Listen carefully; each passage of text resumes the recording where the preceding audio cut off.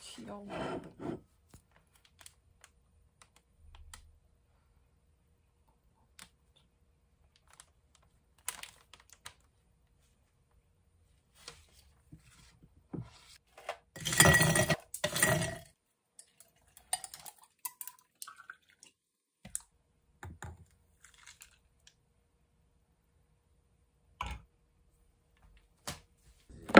영재씨가 더 민망해하네. 맞아.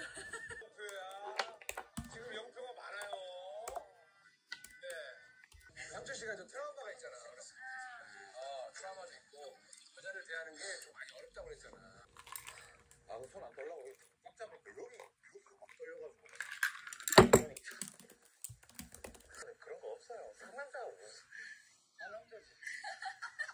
이래서 모태솔로가 아닌 거야.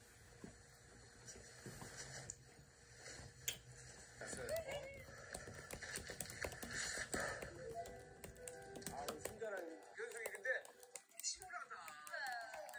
이게 1단계 수면은 조금 그냥 뭐 그런가 보다 할 수 있는데 근데 좀 약간 좀 더 좋겠다. 싫어요. 네? 모르겠어요. 제가 장기 자랑하고 자기소개도 하고 이제 조금 적극적으로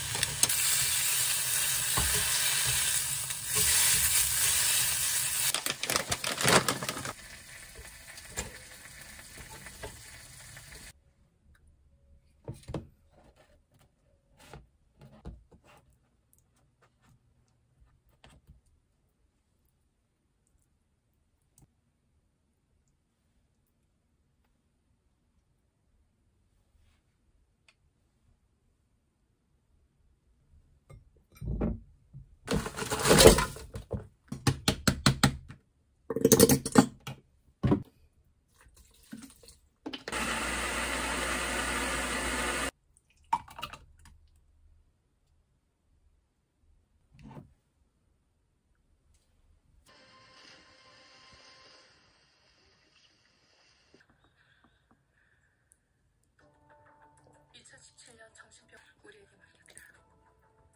아들 동무의 치료 때문에 휴직. 3달 전 기적적으로 의식을 차리고 생활에 들어간 것이다. 귀를 기울이고 있다. 단 한 명의 신고자에게 단 비건이라 지금 오시고 계시답니다.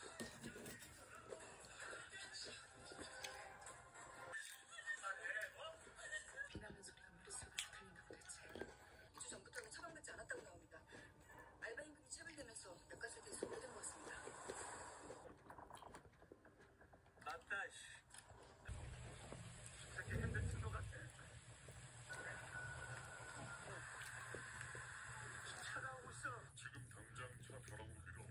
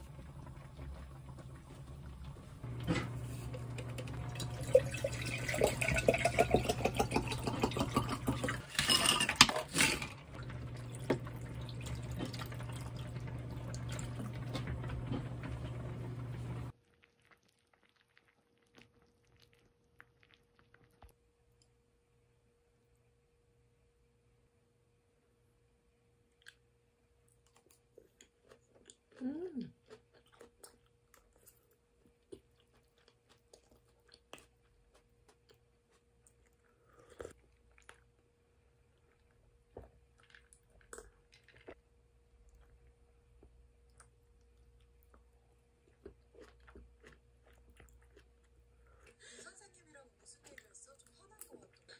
그냥 볼수록 매력 있어 사람. 이러다 주는 거 아니었어? 그렇긴 한데 왜? 옆집 아저씨 좀 최고야. 완전 잘. 나요? 아저씨 오늘은 저한테 뭐 해줄 말씀 없으세요? 오늘 아침에 갔더니 사람이 살면 너무 착한 사람이고 나랑 치안도 설레지가 않아. 전혀? 모르겠다. 절제된 생각보다 편집.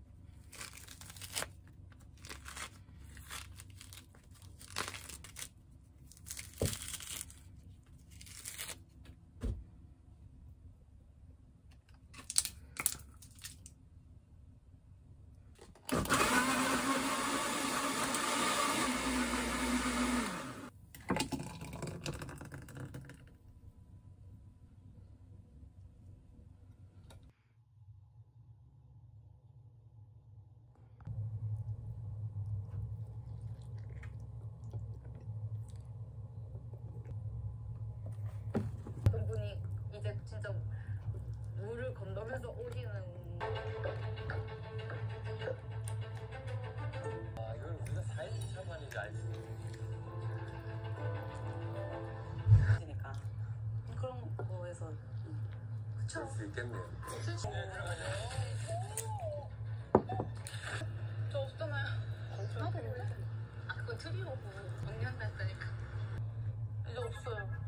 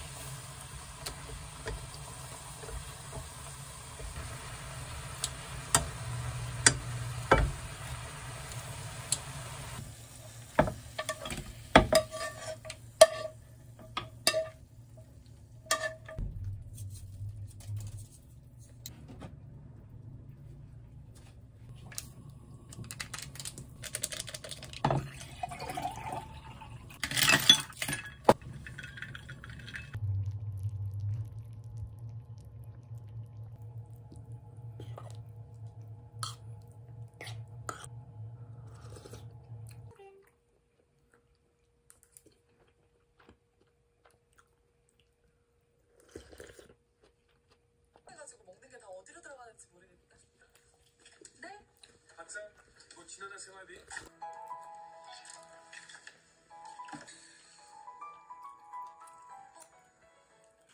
전화장치 내가 한번 볼게요. 네, 나도 보여줘요. 쏘는 건 아닌데 그냥 대회 출품 살려서 만두를 줄 알았는데 빨리 저녁해요. 여기 햄버거 패밀리 셋. 지도 그래야 막 편해요. 맞아요. 짜장면 먹을 거야? 여기 짜장면 정말. 안 그래도